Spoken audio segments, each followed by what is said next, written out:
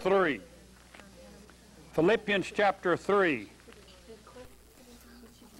Just as I began talking to you here today, I want to pluck out a verse of Scripture that I believe will give us good direction. The 3rd chapter of Philippians is one of the most powerful truths that I have ever found in the Bible. I've always labeled the 3rd chapter as the story of a man who was honest and hungry. But in this 3rd chapter, I just want to pluck out one verse, verse 10. It says, that I may know him, not having mine own righteousness, which is of the law, but that which is through the faith of Christ. That's Christopistos. The righteousness which is of God by faith, that I may know him, and the power of his resurrection, and the fellowship of his sufferings, being made conformable unto his death. Now, the reason I read this is that this is the story of a man who has preached 40 years. He has built more churches and brought the gospel to more of the world, probably percentage-wise, than any man ever has. He's in prison. He's going to have his head chopped off in a few days. He's got God's people all over the world of that day praying for him. There's not one idea in his writings that he hurts, that he's in trouble, that he's in prison, that he needs to get out of jail. His whole heartbeat is in this 3rd chapter, where he says the most important thing for me at this point of my life is not getting back in ministry, not getting out of jail, not getting back to my friends, not living. His whole message is, oh, that I may know him. K-N-O-W, know. Now, if you're going to go on in the Lord, that's what's going to happen to you. You're going to come to know him. The whole of the writings of the Apostle Paul center in this knowing. As we've said so many times before, you can't read 10 verses of Paul's epistles, but what you don't come across the soulish term, either wisdom, knowledge, understanding, or revelation, all which are knowing terms. The Apostle Paul, being the greatest psychologist that ever lived, knew this one thing about humanity, that it was one thing for God to do something to them by his grace. It was another thing for them to know it. He also knew that what God did by his grace stands for eternity, the birthing, being born again, Christ in you. But your knowing is something you may never come to on this earth, and may need heaven to finally realize what happened to you. So he made a keen separation in the believer's walk. It's one thing what God does, it's another thing what you know. Thus I have simplified what is the Christ-like message to these 2 points. There are 2 important points or truths, or whatever you want to call them, that if you're going to be an ongoing child of God, you'll come to sooner or later. Don't care where you go to church, don't care what doctrines you listen to. If you ever go on with God, there are 2 things that will determine that ongoing relationship with the Lord. The first important thing is that you must know the difference. If you're going on with God, you must know the difference between what Christ does for you and who Christ is. You see, now in religion, we don't have these 2 things separated. You think if you know more of what Christ can give you, more of what Christ can do, that constitutes your knowledge of him, and it doesn't. Because what he does really has nothing to do with you coming to know him. Now, how can I make a statement like that? It's simple. Because what he does has to do with your outer man. How do you know he does anything but what you feel it? But what you see it? Or you hear it? These are outer things. Paul was keen to tell us in 1 Corinthians 2 that you cannot hear, see, or feel the deeper things that be of God. And yet so many of us know nothing but what it is we see, hear, and feel about the Lord.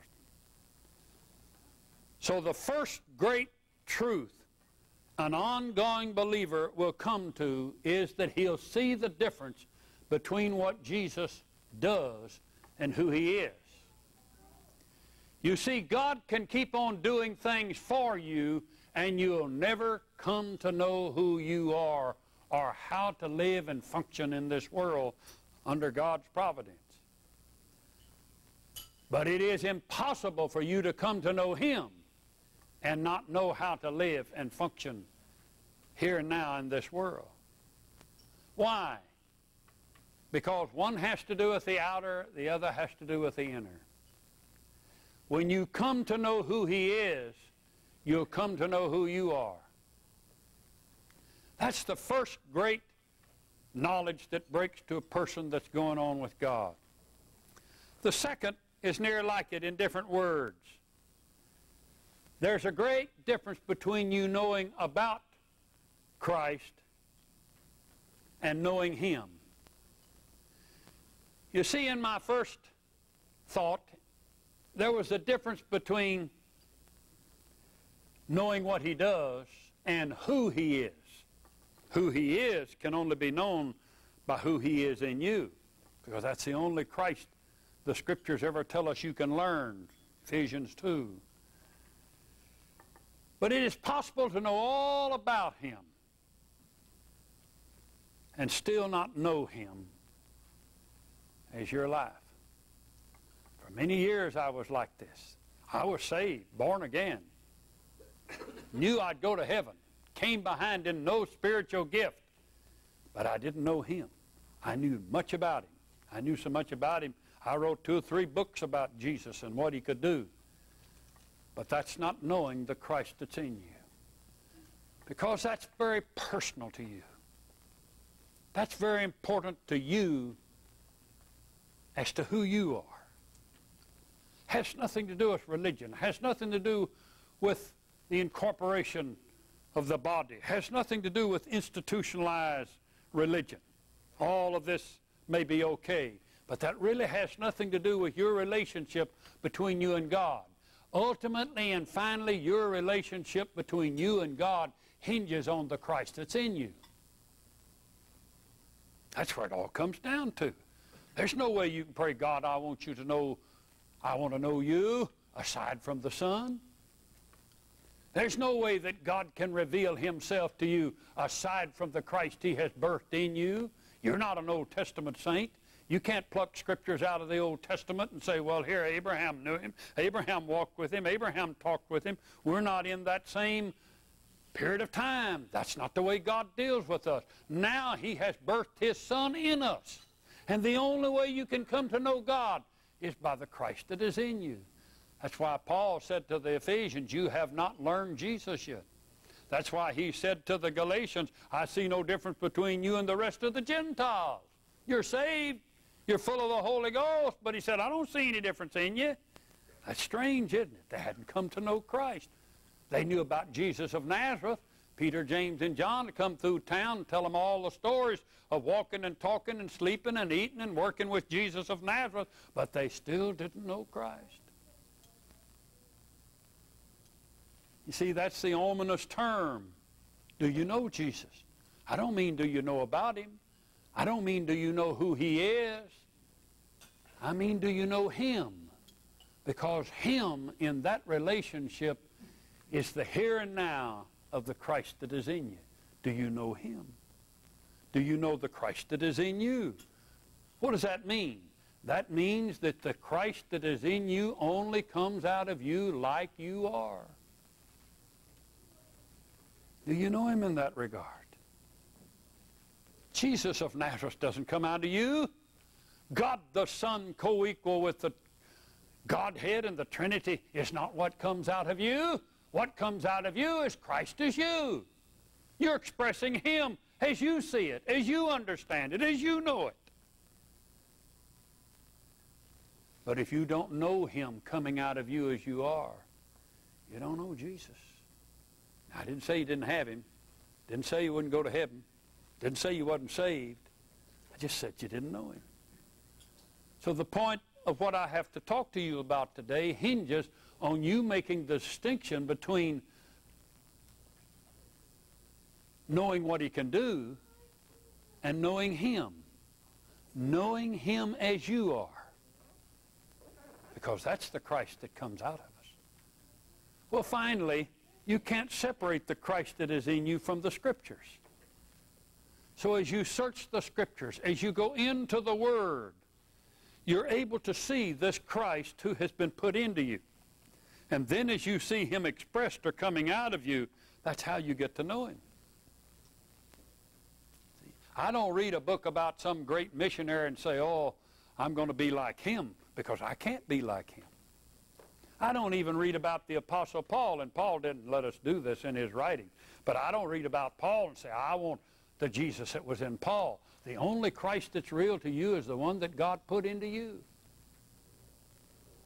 Do you have some feeling or understanding for that? That's what we're here really to talk about today, is our feeling and understanding of the Christ that is in us. If I were to put before you the tripartite man again, this is body, soul, and spirit.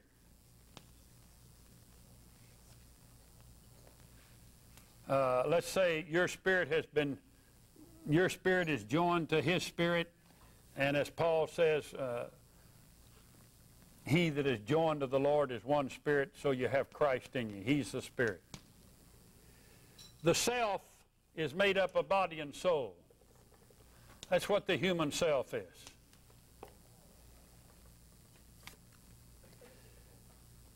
If I were to tell you the important thing about Christianity, it would be the direction that your soul mind takes. This is where your mind is. All of our relationship with the Lord, our mind has been taken from the Christ that is in us to some Christ out here in maybe a church house. We'll call it religion. If the only Christ you know is the Christ that's outside of you, then you have been not only in an impossible task as a Christian all your life, trying to live like Him, but you've never come to find out about yourself, who you are. Did you know that most of us never find out about ourselves until we get into a real crisis of some sort? Some of us have a crisis with crutches, drugs, or alcohol. Some of us have a crisis with another drug, religion. Getting out of that, getting that changed in our minds, because we see that that was not revealing to us who we were. As I often say, your identity now as a Christian is Christ. That's your identity because you've been rebirthed. You're no longer a German or Irish or Scotsman. Your identity now is Christ if you've been rebirthed. You still may have the outer form of these things, but that doesn't count to God anymore. And neither does religion. You can't be a Christian and be a Baptist too. You can be a Christian who goes to a Baptist church, but you can't be both. You only have one identity. You can't be a Christian and be Pentecostal. You can't be a Christian and be charismatic. You're a Christian who may do charismatic things. You're a Christian who may be Pentecostal in attendance, but you can't be both. Your identity must be settled upon sooner or later. You can't be a Christian according to Paul's teaching and be a Jew or a Gentile or a Greek or a German or an Irishman. You have to make your mind up who you are. Well, you go through life and you never do that. The Scripture's plain that there is no Greek or Gentile or Jew in Christ. That's your seat of trouble when you come before God, because He sees you as one thing and you keep wanting to be another. So your mind never really changes as to who and what you are.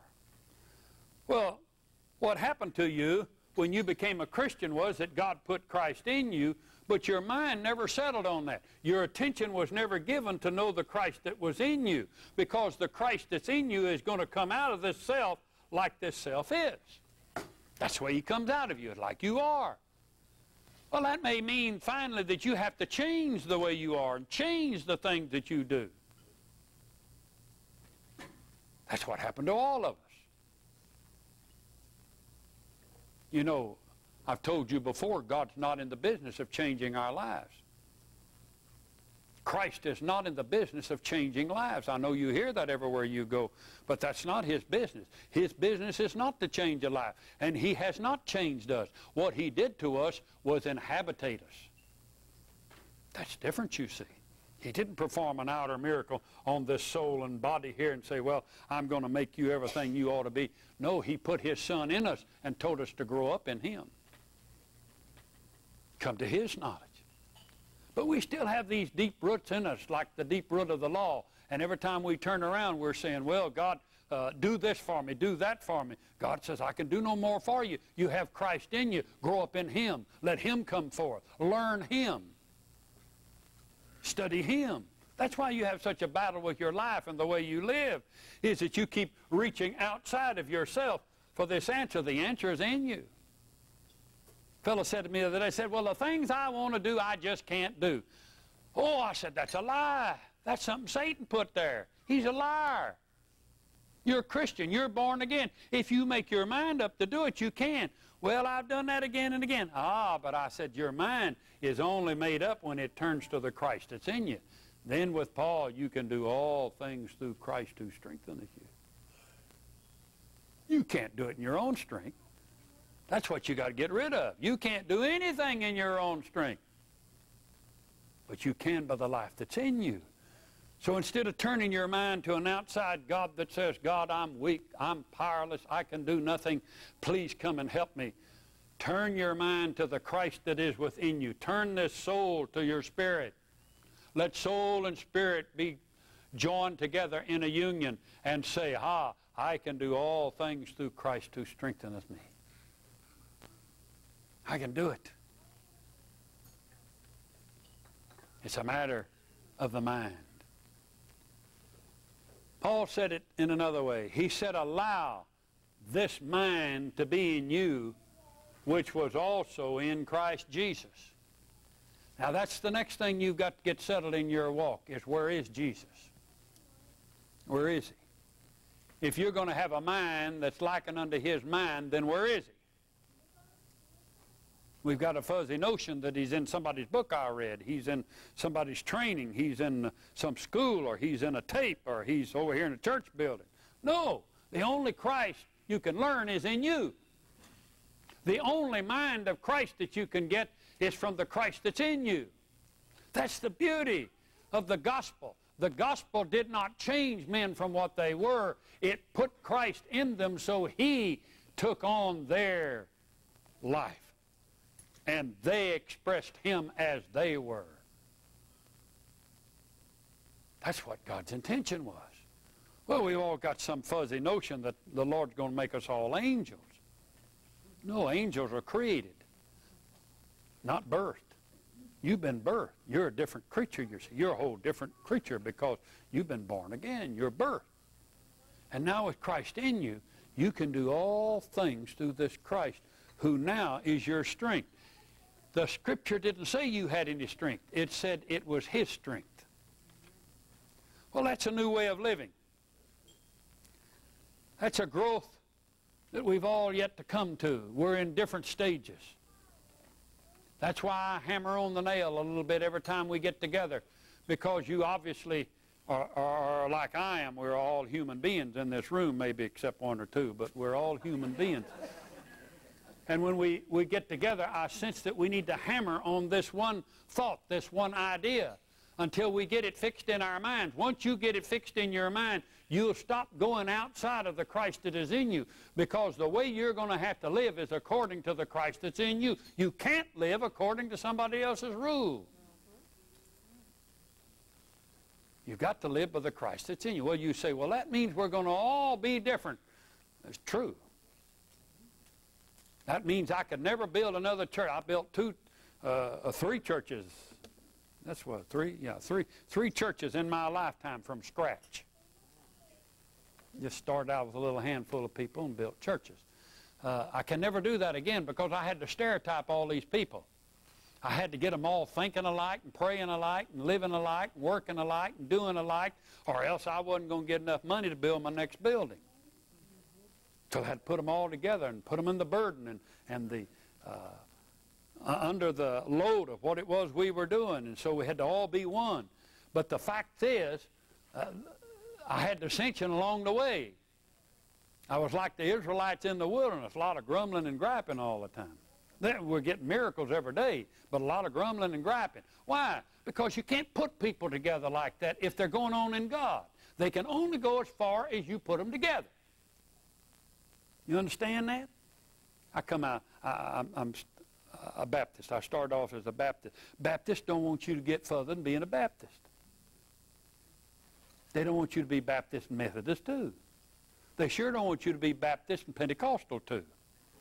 Just be Baptist. That's their doctrine. That's what they teach. That's okay. But that doesn't fit people who are ongoing with the Lord.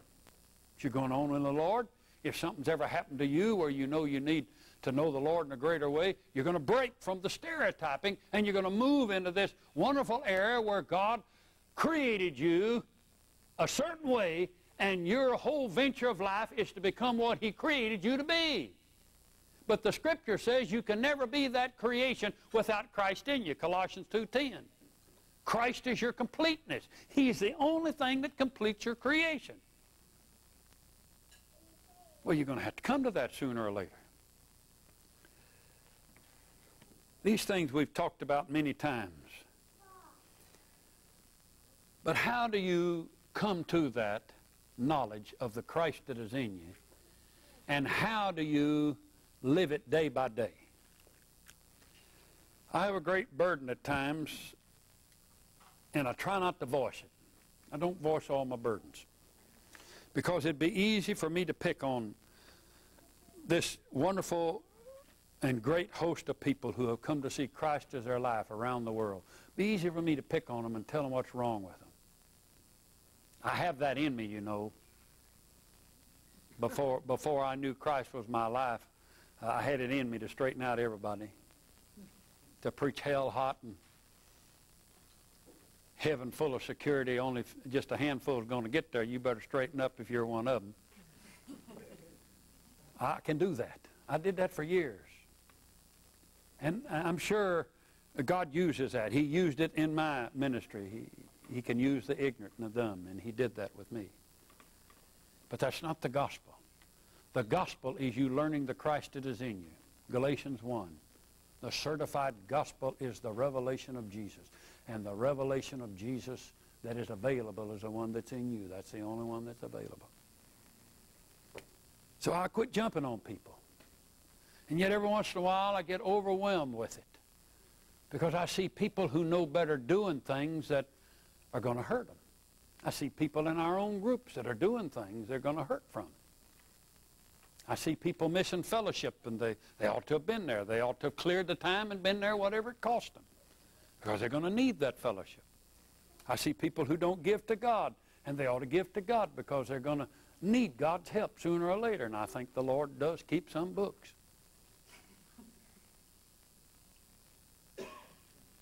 I think there are people doing promiscuous things. I give them freedom. They got glorious freedom in the Christ life. You're free to do whatever you want to do. I won't jump on you for doing anything, except I'll tell you, you'll probably pay for it if it violates your knowledge. See? And I don't have to preach about that. You're going to have it to happen. We preached about that before. But I get overwhelmed with the fact that we get promiscuous. We say, well, I can do this. I got Christ living in me. He's going to come out of me like I am. I can do as I please, and you can use the gospel as a license, grace as a license. Paul dealt with that again and again. But that's costly. That costs you to do that. When you violate your knowledge, it costs you to do it. It just depends on how big a price you want to pay to live in this world. Personally, I paid enough price living in this world. I paid all my dues to this world. You ever get that feeling? I paid it off. I've done everything it asked me to do. I've been everywhere it told me to go. I've got all my dues paid to the devil. I don't need to do one other thing, please him. I pleased him 100%. But I paid for it. I paid for it.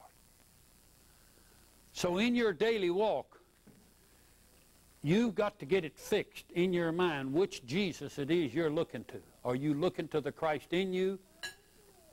Or do you ignore him, violate your knowledge, and say, well, the Christ out there will forgive me, I can go on? Sure, he'll forgive you. He loves you. But you'll pay for it. Then how do we walk in the Spirit? How does a modern-day believer who knows that Christ is his life walk in the Spirit? What does he do by the Spirit? Well, there's a verse of Scripture, I think, that's got answers for us today. Turn with me, if you will, to Acts, the 17th chapter. Acts chapter 17, and I'm going to tell you about a special group of people that I'd like to see every one of you become. Well, that's not right, is it? You can't become them, but we can get a good message from this group of people, and they're called the Bereans. Now, did you ever hear about the Bereans? Did you ever know what a Berean was? They're only mentioned a couple of times in the Scriptures, and we're going to read about one of the verses that tells about them the most in Acts 17. It's actually Acts 17 and verse 11. It says that these at Berea, from verse 10, these were more noble than those at Thessalonica, in that they received the word with all readiness of mind, and searched the Scriptures daily whether those things were so. That's a good verse of Scripture, isn't it? You've read that lots of times, haven't you? But I felt like we ought to talk about it today because it has some truth in it that I think we have a tendency to forget. You know why you would take liberties with this walk you have in the Lord and do things that are contrary to your very knowledge simply because you know you'll get by with them?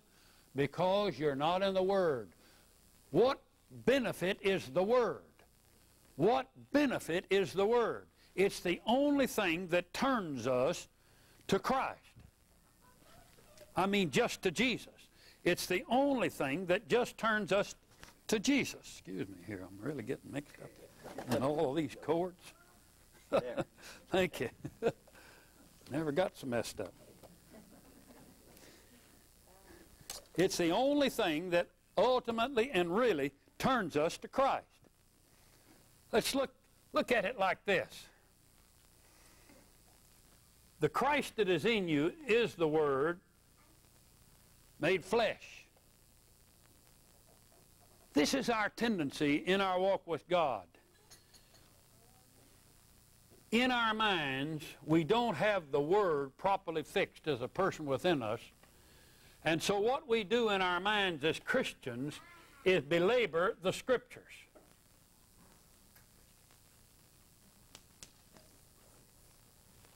You turn to the Scriptures. You got a real burden in your heart, you go to the Scriptures. You got a great need, you turn to the Scriptures. You know somebody that's in trouble, you give them a Scripture. That's okay. The Scriptures are wonderful and powerful. But as I've told you many times, there's a great difference between the Word and the Scriptures. What is that difference? You can look into the Scriptures and find something for you to do, and immediately it'll trigger in you a thought, I better do this. I better do this. Bible says to do it. I better do it. So what have you done? You have ignored the Word that is in you. And you have gone to a Scripture and you said what? Self. I better do something about this. I better pray through. I better get a hold of somebody who can pray for me. I better do something. So what'd you do? You went outside of the Christ that was in you to the Scriptures, and you found yourself doing something. Now what happens when you start doing something with the Scriptures? You get licked.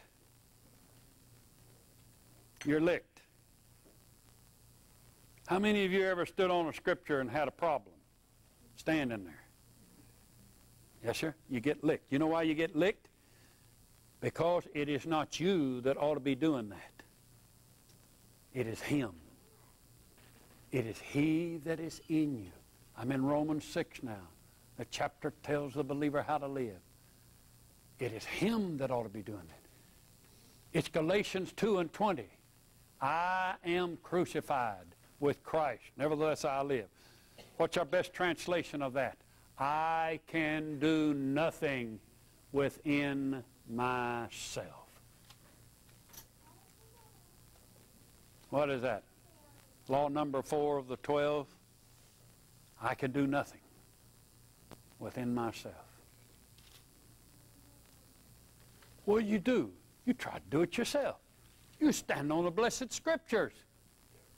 You believe in the Bible. But you couldn't make it work. I've had scores of people on drugs to come to me and say, well, I stood on the Scripture, but I just couldn't make it work. Worked for a day or two. Did well for a little while. Why couldn't you continue? Because it wasn't in you to do it. It wasn't in you to do it. It wasn't His intention that you do it. Never was God's intention that you live the Christian life. He wouldn't have gone to all the trouble of offering His sacrifice, killing His Son on the cross, if He's going to turn around and depend on you to do it. Never was His intention you do it. It was always His intention that another live in you. Oldest verse in the Bible, Ephesians 1:4, chosen in Christ before the foundation of the world. Never was His intention that you live it. It was His intention that another live in you from the very beginning. So you see what you did? You turned to the Scriptures outside of you, and you had a hard time standing on them, making them work. Sometimes you do. I did it for years, made it work sometimes, but I was always grabbing a new Scripture. I had to have something fresh all the time. But that's the difference between the Scriptures and the Word. This Christ that is in me is the Word. And the Word is a person. It's one thing to stand on a verse of Scripture where you say, I've got faith, I'm going to get faith from this, I'll get faith to make this work. And it's another thing for you to stand on the Word where you say, not I, but Him. Not me working, it's Him working. Well, I'll not deceive you. That only belongs to the ongoing believer. Babes in Christ are going to stand on Scriptures, but ongoing believers are going to grow up to one day to where they say, it isn't me, I can't do it, it isn't in me to do it, it's Him. He's the one that lives.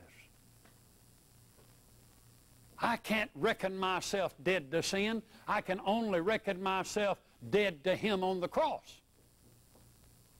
I can't stop my sinning within myself. I can only reckon myself dead by what He did at Calvary. It isn't me, it's Him. Coming to that has to do with the Scriptures, searching the Scriptures. Now, this verse we're dealing with says, they searched the Scriptures. These were more noble than those in Thessalonica, in that they received the Word. Now that's the first thing I've got to emphasize to you. You need to receive the Word in knowing the difference between Christ the Word and the written Scriptures. All Scripture is inspired. All Scripture is of God. But all Scripture does not disclose Christ like you're seeking for the Word. Seeking for the Word. When I open this book, I very seldom go by the Scriptures anymore. I look for the Word. What is the Word? The Word is a person. The Word is a person. When I read my Bible, I'm looking for that person. Because you see, I don't need what I think is my need. What I need is Him, to know Him. That's what I really need. It isn't healing we so often need. It's knowing Him. If you know Him, healing takes place. It isn't the overcoming of our problems or our sins that are most important. It's knowing Him. It's by seeing Him. Well, that's the Word. That's the difference between the Scriptures and the Word. Seeing Him. So these Bereans at Berea are claimed to be more noble than those at Thessalonica. I don't know what they had at Thessalonica. That seems to be a good group of people too. But Paul sure made a distinction here, and I'm given to making distinctions every once in a while. Knowing Him. Now let's talk about what is noble for a moment. What is a noble believer? They're the people who love the Word. They love the Word. Why? They know the Word is a person. I buy books all the time. In fact, I had a man that has written a very good book that was in our meeting in Portland here last month. And it's a book on early church history. I mean, it is the most, I start to say deep. It's not deep spiritually, but it is the most, it has the most depth in figures and dates and things that I ever saw. I never knew anybody would go to all that trouble to do all this, but he did it, and he published the books, published it by the same publishing house that publishes some of our books. And so I had an interest in what he had to say, and his dear brother, he sat through the meeting and took it well as a preacher. But my interest is not in the figures. My interest is in the person. The person. The real depth person of Christ. When I open my Bible, I want to see Jesus. That's what this word noble leads us to. They had become a noble people, like a very high caste group of people, a very regal people, a very kingly type people. They were noble in this sense, that when they opened their Bible, they wanted to see family relationship. They wanted to see this person who had made the difference. That's what the word noble leads us to. They were interested in the Word. They were interested in the Word. What is a noble believer? It's one who allows the Word to dig deep. Now I'm going to put it to you plain.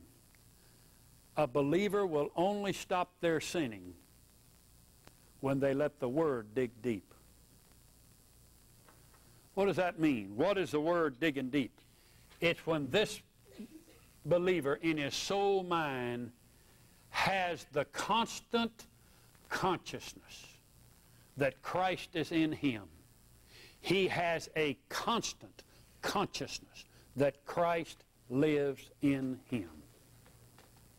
With that constant consciousness, he directs his expression, what he does by body. He tells his body what to do. He rules over his body. Just like spirit rules over soul, soul, mind, rules over this body and tells it what to do. He digs deep. He goes deep in his thinking. He gets up in the morning and he says, Christ is alive in me. Wherever I go today, the only strength I have is Christ. The only knowledge I have is Christ, whether I'm selling cars or typing a typewriter or teaching school or whatever I'm doing, digging ditches. It is not I, it is Christ who is doing this. He digs deep into himself for the consciousness of who he is. And that guides him all day long. He may have a moment where he gets off that track. And the moment he gets off that track, the consciousness brings him back and says, this isn't Christ, that wasn't Christ.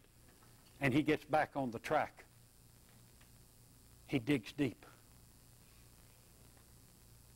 That's what a noble believer is. He never leaves that consciousness. Husband and wife relationship.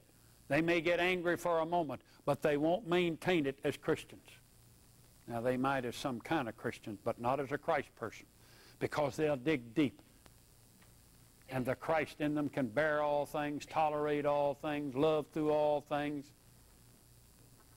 No way you can get around it.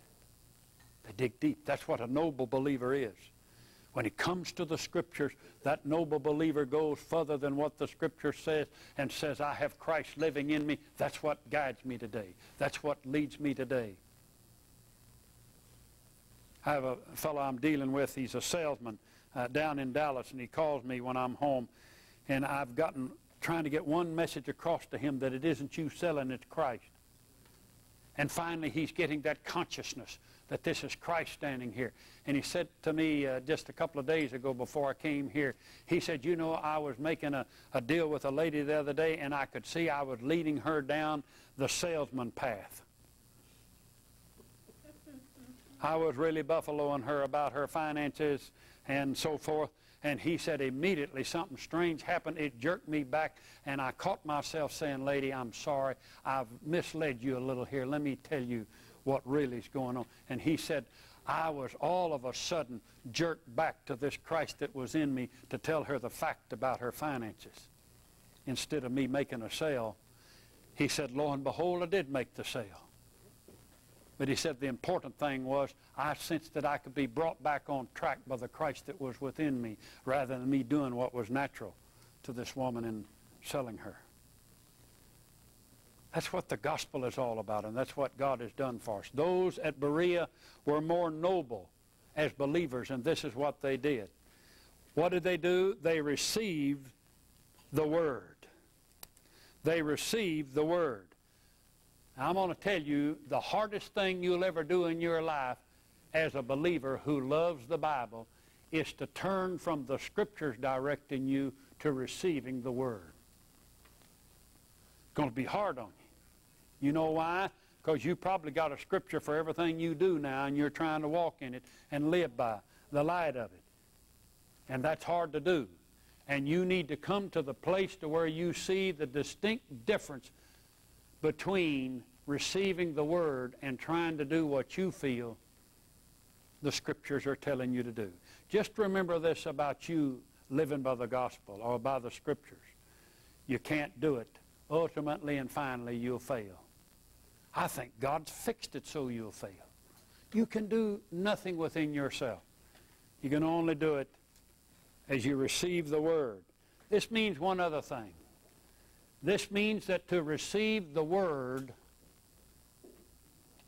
to know the difference between the Christ that is in you and God outside of you, to receive the instruction from the Christ that is in you, you're going to have to be open to the Word. To receive that Word, you're going to have to be open. What does it mean to be open to the Word? It means you're going to have to see through it to Christ. See through it to Christ. You're going to have to become a see-througher.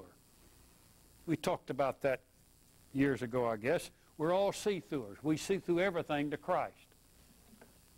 If you look at the problem, you're going to be overwhelmed. If you see through it to Christ, there's victory. Because Christ is your victory. Christ is your all. Glad you had that little song that says Christ is all. 2 or 3 times in it. You've got to see through Him being all. It isn't you, it's Him. And so you are ready to receive the Word, the person of Christ, as the means by which you carry on.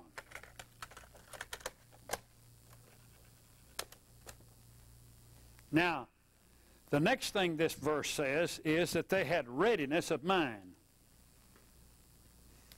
Readiness of mind. Do you ever get your mind ready for anything? A student who wants to pass his test takes time to study. That's getting the mind ready. But the Apostle Paul had another word for it. He said it's the renewal of your mind. That's a better word. As Christians, we need to renew our minds. Why? We got faulty thinking, erroneous thinking, ignorant thinking. Ignoramuses think you know. Sometimes you have to think to be dumb.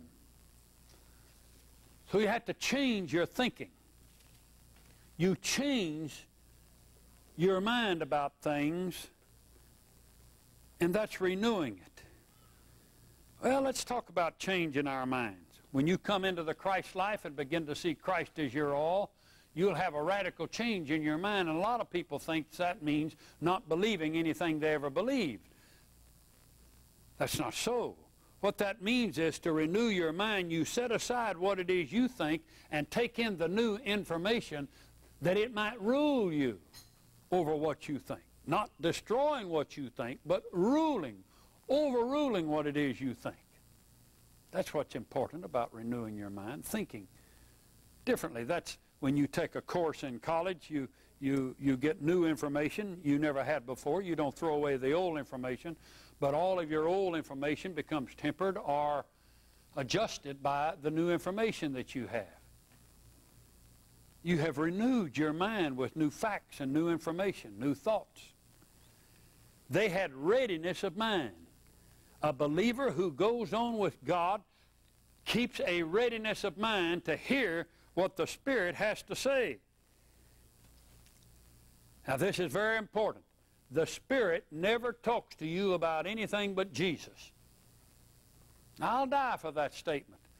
I've been in Pentecost 43 years as a preacher, and I've got to tell you that I've been misled many of those years into thinking that the Holy Spirit was ready to talk to us about everything else.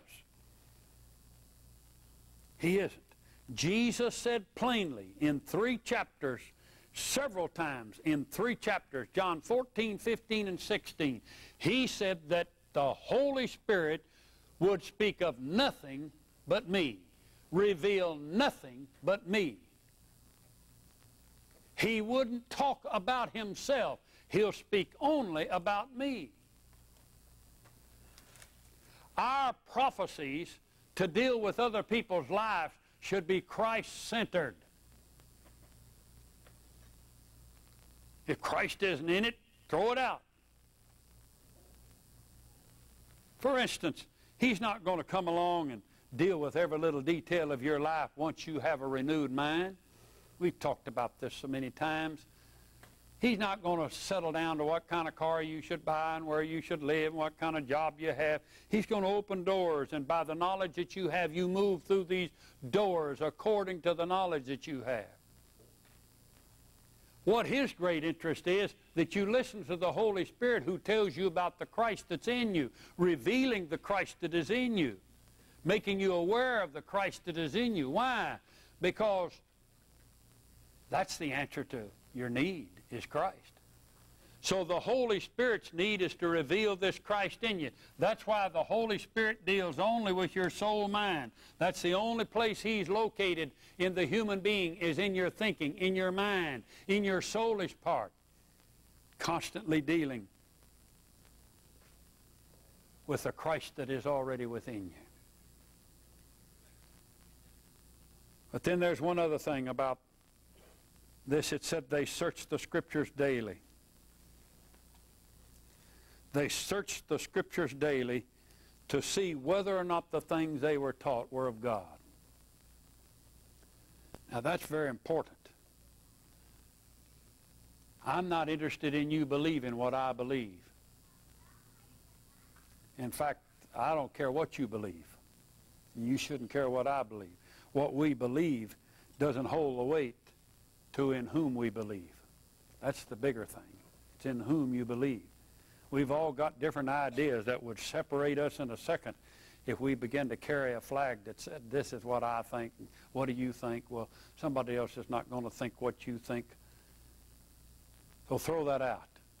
What ties us together as believers is that one blood, that one life, Jesus, that flows through the body. That's what makes us one in this room, is Jesus.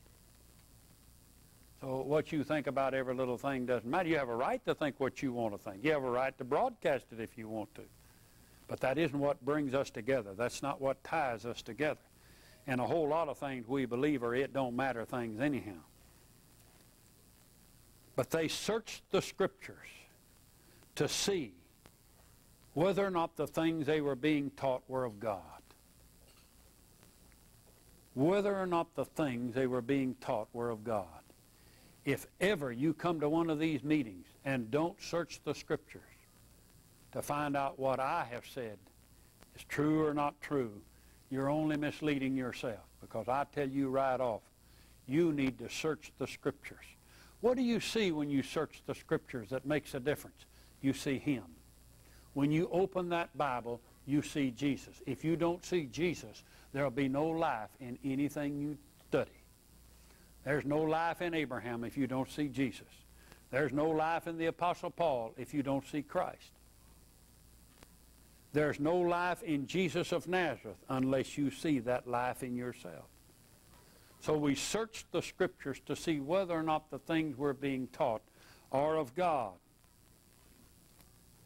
As we do this, we grow up in Him and come to know what it is God wants us to know. In 1958, I began a search of the Scriptures. Prior to that time, I had preached about 11 years. And I'd preached in high places. In fact, had taught in 2 colleges by that time. But I had never searched the Scriptures. I didn't know how to search the Scriptures. I didn't know what it meant to search the Scriptures. Well, one day in desperation in 1958, I said to the Lord, and I was in big healing ministry at the time, and was very successful, big crowds, big everything, lots of miracles. But I said to the Lord one day, I said, you know, I think I've learned how to do this. I've learned how to do it. I was being open and frank with the Lord in a prayer. And I said, I realize I go out on that stage some nights and I can make that crowd do things. I can stir that people up to where a lot of them believe they get healing. Sure they did. I'd learned how to do it. There were other times I prayed real hard, went out there. Those are the times I felt like the Lord was doing something. The other times I felt I got the same result. I know how to do it. So I just said to the Lord one day, I said, well, I could sell used cars. Maybe make as much money as I'm making now, because if this is all there is to it, I've learned how to stir this crowd. I know what they ought to sing. I know what they ought to do. I know how they ought to give. I know how to get a miracle from them and to demonstrate that miracle to get them come back again. I knew how to do it. I'm not saying the Lord didn't have a hand in it, and certainly He did heal and bless a lot of people. But I knew how to do it. I could be dry as shucks and go out on that stage and turn it on just like a hillbilly singer. I knew how to do it. So the Holy Spirit did a precious thing to me because I had a mind that had always wanted to know God. I always wanted to know God in depth. And the Holy Spirit must have known that, because the Holy Spirit said, I tell you what, if you really would like to know God, I want you to search the Scriptures. Search them. Search the Scriptures. Well, I didn't know much about that. What do you mean, search the Scriptures? I read the Bible all the time. The Holy Spirit said, I want you to search Paul's epistles. Get in Paul's epistles and live there. And the Holy Spirit then taught me how to pray the Scriptures, how to read them to God when I didn't understand them. And the Holy Spirit suggested, don't read anything else, just stay in Paul's epistles. Well, I did that. And I learned what searching the Scriptures were. I saw something from reading Paul over and over again, that it wasn't what he said to do, it's who he pointed us to. He didn't even say you could have righteousness except in Christ. You couldn't have a blessing except in Christ. You couldn't be rewarded except in Christ. And that's the first thing that gripped me. Why, this man has said something I've never realized and have never heard anybody else talk about. He's saying all of these blessings are in a person, in Christ. Read it. 146 times. Everything he said that come from God was in Christ. 200 times the New Testament says we're in Christ. Well, searching the Scriptures and reading that over and over, finding it 13 times in the first chapter of Ephesians, he says it's in Christ. I never got that from studying. I never got that from studying the Greek. I used to teach Ephesians from the Greek. I didn't know Greek that well, but we had books that told us how to do it. And I never got that. In fact, they had ignored the in Christ statement. Most all the books did. Searching the Scriptures, I began to see you don't have anything aside from Christ. And Paul said Christ was in you. Every time it said in Christ, you can't be in Him without Him being in you. It's a union. You can't be baptized into Christ and not going to Him and He going to you. You can't separate the two. And I thought, my, we've neglected this. I've never preached this. I said, get full of the Holy Ghost and you'll have answers. That isn't what Paul says. Paul says, you're in Christ. You're in Christ. You're in Christ. As I searched the Scriptures, I began to see that. I had a whole new Bible to open up to me. I marked that Bible awfully. Because I marked every one of those times he said we were in Christ. And everything had to do with Christ. There was no blessing you get by faith. It was in Christ. There was nothing you get by your own power. It was in Christ. There was nothing you get by living the holy life. It was in Christ. Those things appeared to be contrary in time. That I was contrary to what was written in the Bible because I hadn't searched the Scriptures. And that's why you need to go to the Word. That's why you need to search those Scriptures until they become impregnated in you as a person. Christ the Word. For 2 years I did this. 2 best years I can remember because I was having big meetings every night. What was that, 58, 59? I had meetings right here in this area. We had a big tent, seated 3,000 people. Had big meetings here in the Assembly of God Church in San Jose and Bethel it was called then, I think. Big meetings all over this area. God moved, God blessed, lives were changed, lives were set free. But I was only coming to know Christ. I didn't know Christ. I didn't know Him. But the searching of the Scriptures brought it about.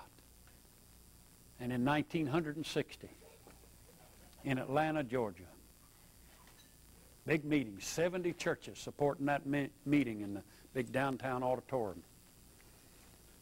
I'd preaching morning and night.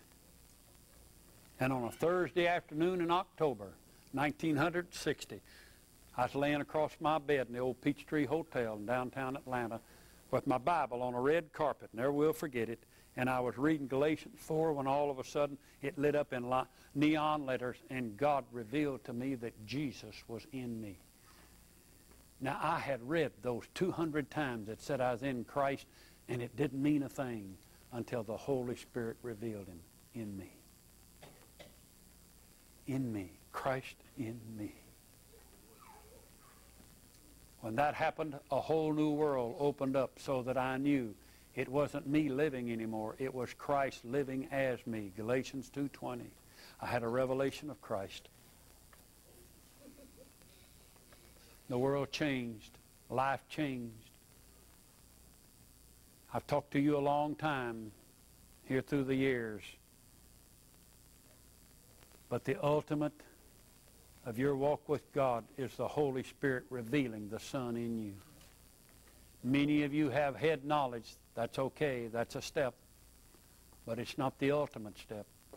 The ultimate step is when the Holy Spirit reveals His Son in you. That's when life changes to be what God's intention for you is. That's when it changes. And you can put your finger on the time it begins. You can put your finger on the time that God reveals His Son in you. Doesn't mean you'll become perfect because He'll come out of you like you are. But you can put your finger on the moment. And then it grows. Then the revelation never ceases. And that's one of the most oft-used words Paul has in his vocabulary. The revelation of Jesus Christ. God wants to reveal His Son in you. And once you start seeing that Son that's in you, everything in life blossoms according to God's plan and purpose for your life. Because you'll never be a completed human being until you see Christ as your life. You can get every religious experience we've got, but you'll never know who you are in Christ till God reveals His Son in you. So I urge you to live in verses like this. Pray that they'll open up to you. Search the Scriptures till the Word becomes real, and that's all you see is this person, the Word. The Word. Well, that's probably enough said today. I believe this is the best group of people I've ever seen this close to the Father's house.